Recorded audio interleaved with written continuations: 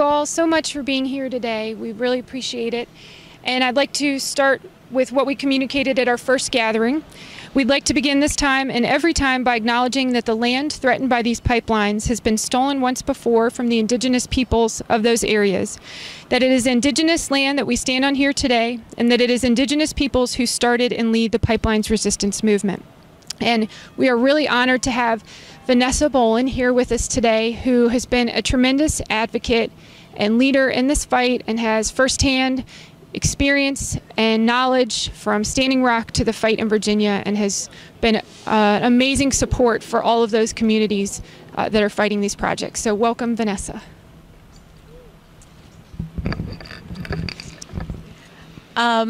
I'm very honored to be here to speak to y'all today. Sometimes I feel like I'm preaching to the choir, but I'm here and glad to talk to you. As a First Nations people, I feel that it is our obligations. We have always been the caretakers of the land. And when I went out to Standing Rock, a lot of you may or may not know that I went out as a medic. So I went out with dual purpose, as a water protector, but also as a medic to care for people who were in the camp. When I came back here, I came back with a whole new perspective, and we all know why we're here. We know that we're standing for the water, for the land, for the air, to stop this destruction. And when I came back from Standing Rock, I kept warning people, you don't know what's coming for you. You don't know what's about to happen. And today I woke up to an article that was very deeply disturbing to me about all of Virginia state agencies getting together and practicing this scenario of violent pipeline protesters against pro-pipeline protesters, and the two sides clashing. This all falls from Charlottesville, which a lot of you don't know.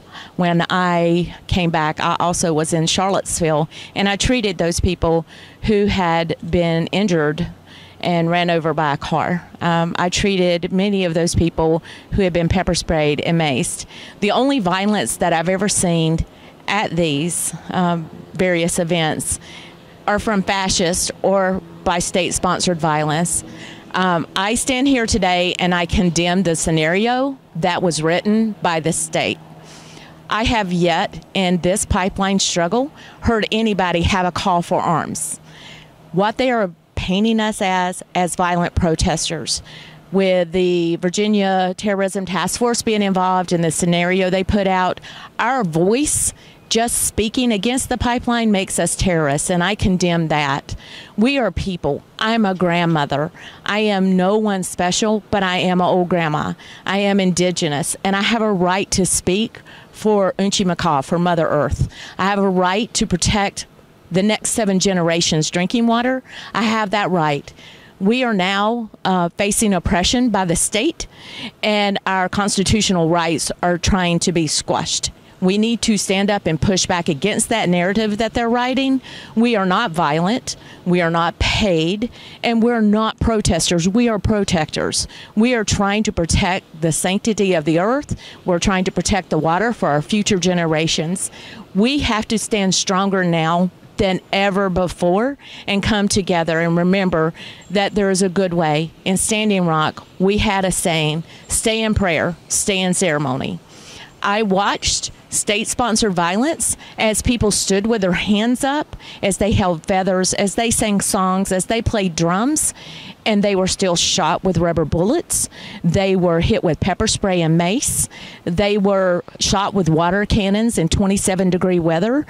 The violence is not by the people standing to protect the earth. It is by the state. It is by the government. We can no longer stand by and allow that to happen either. We have multiple fronts to fight on here, and we just need to stand strong and stay in peace and ceremony. Everyone needs to understand that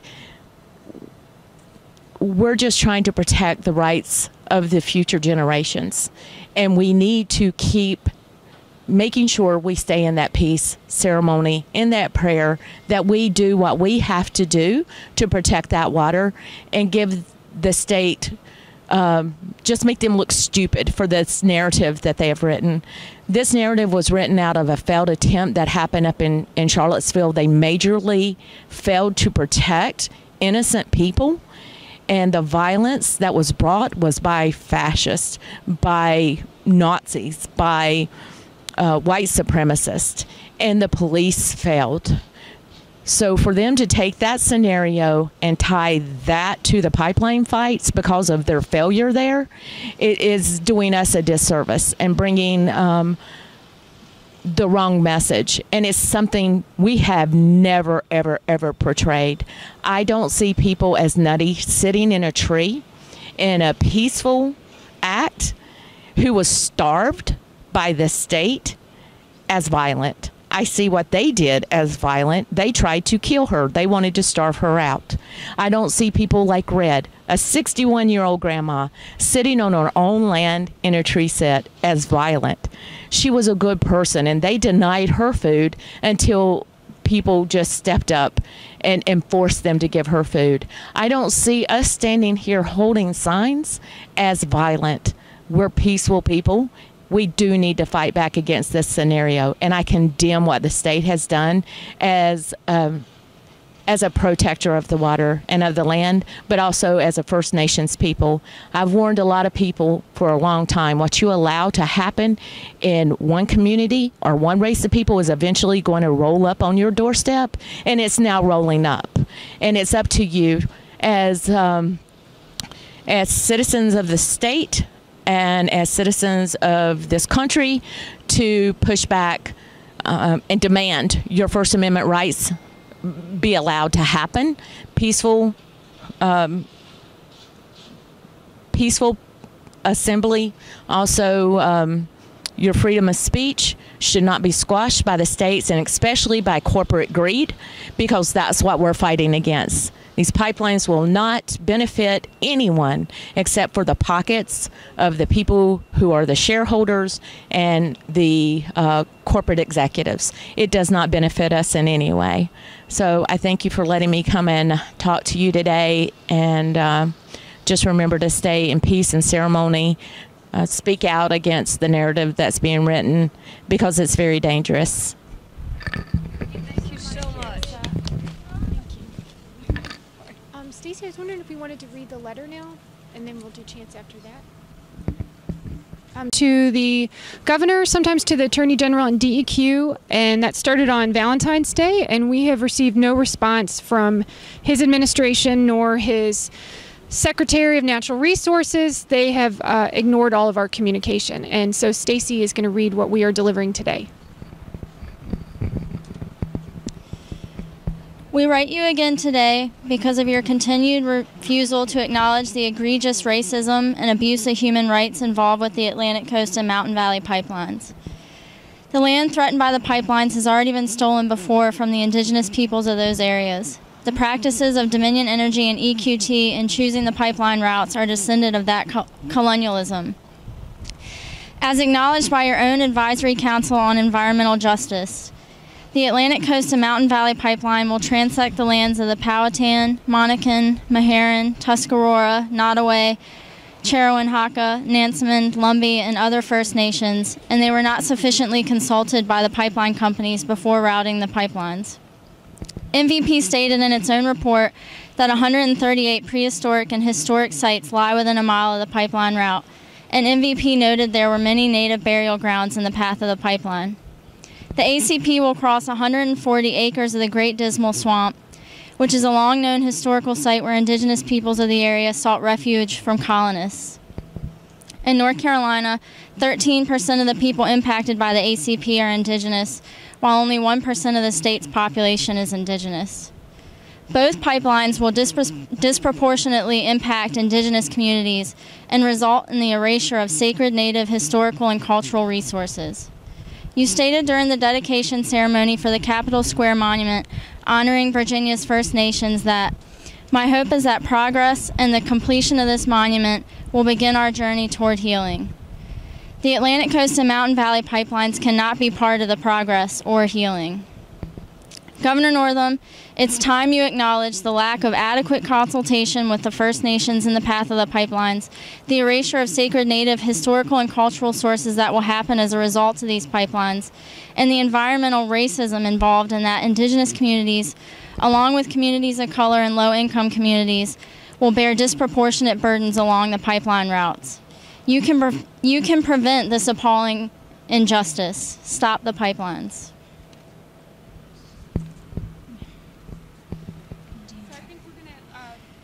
Start with some chants, as per our usual, directing them to the governor's mansion and anyone in his family or administration that's over there, and then to his offices behind us. The first one, can we stop these pipelines? Can you stop these pipelines? Yes, you can. Can you stop these pipelines? Yes, you can. Can you stop these pipelines? Yes, you can. Can you stop these pipelines? Yes, you can. Can you stop these pipelines? Yes, you can.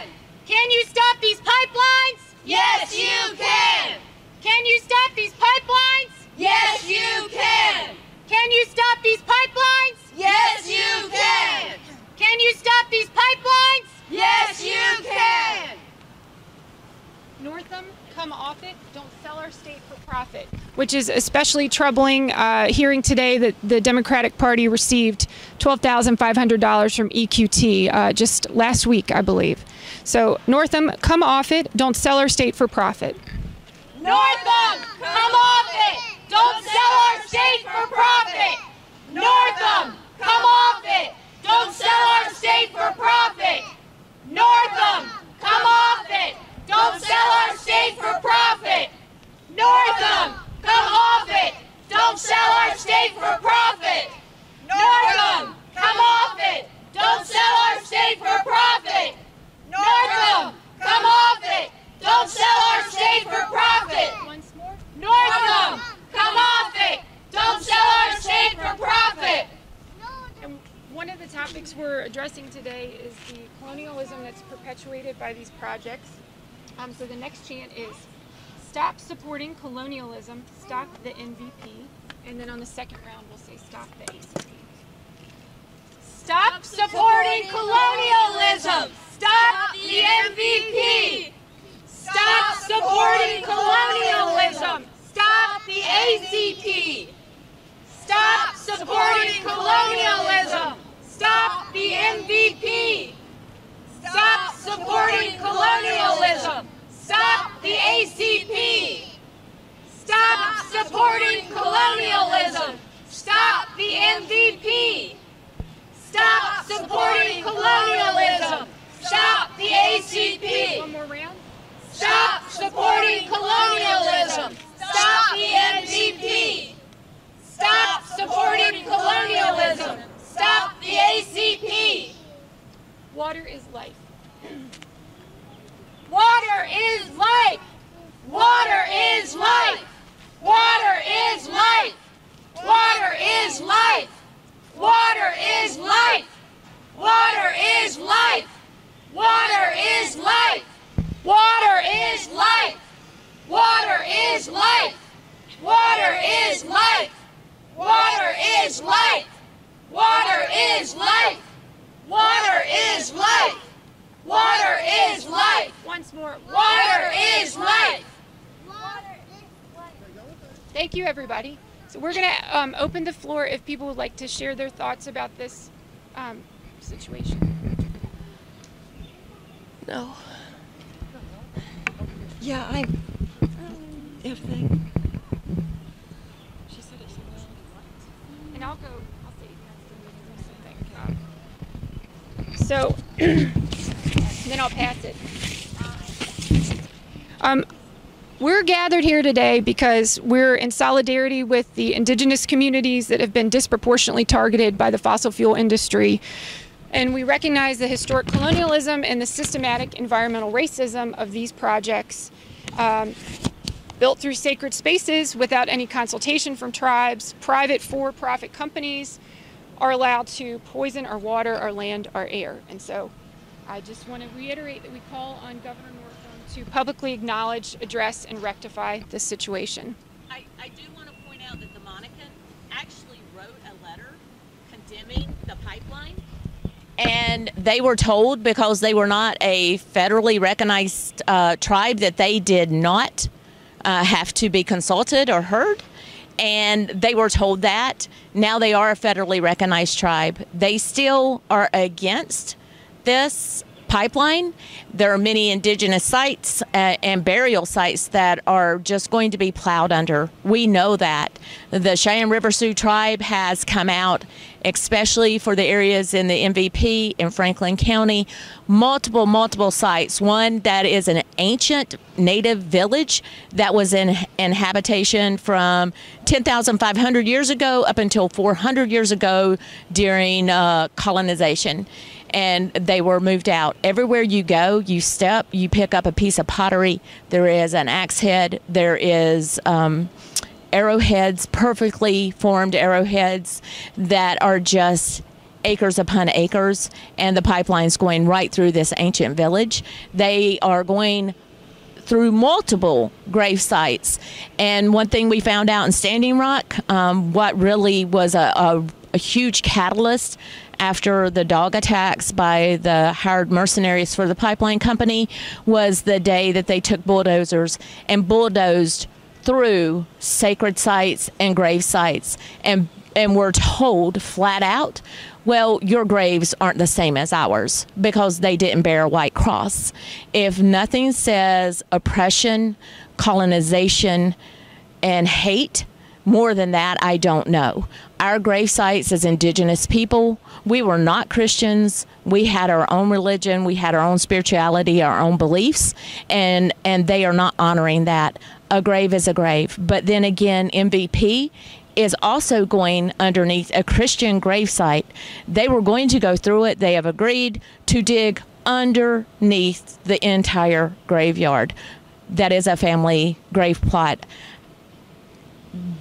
They hold nothing sacred. It's up to us to demand that accountability and make them recognize that you cannot disturb a grave.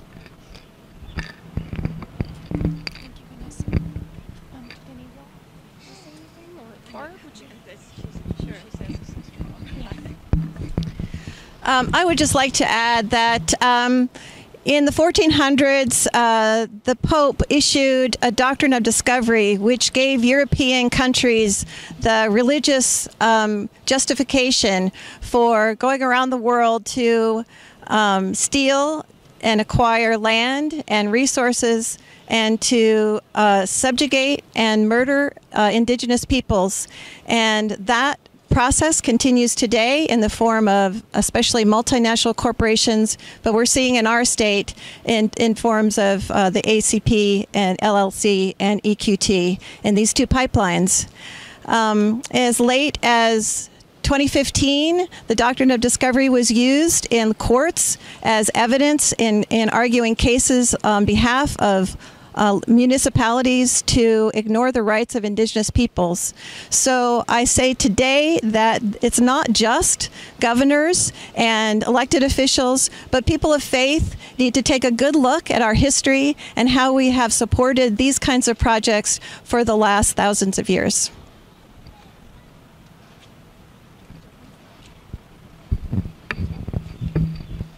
Well, I was just reminded that all of the land here belong to indigenous people.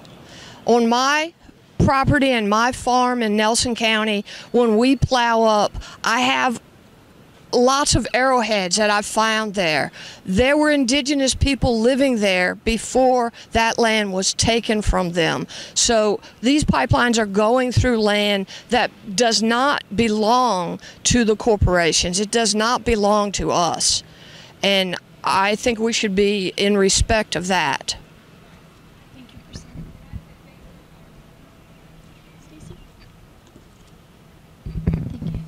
Stacey. We stand with the communities affected by these pipelines, and we demand that Governor Northam does the same, and we demand that he recognizes the racism and colonialism maintained by these pipeline companies, especially Dominion Energy. And I mean, he campaigned on a platform of, racial justice, and he clearly, was just using that as a means of getting elected and does not care. And we demand that he change. So.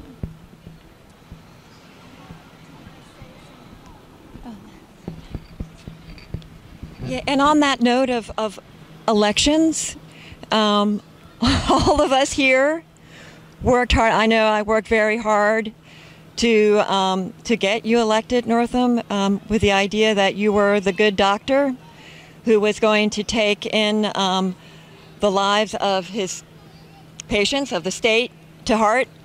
I'm regretting that vote.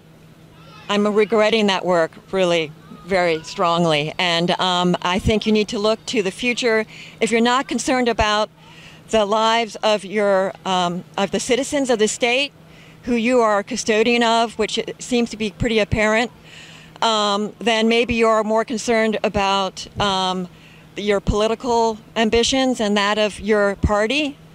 I am extremely disappointed and disheartened that you don't even respond.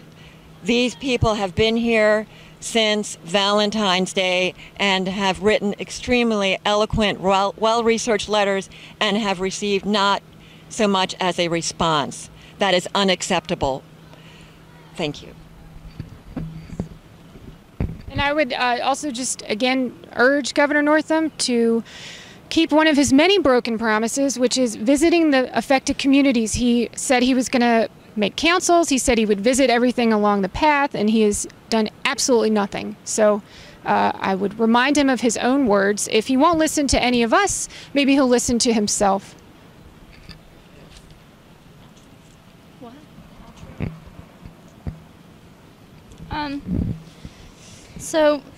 What?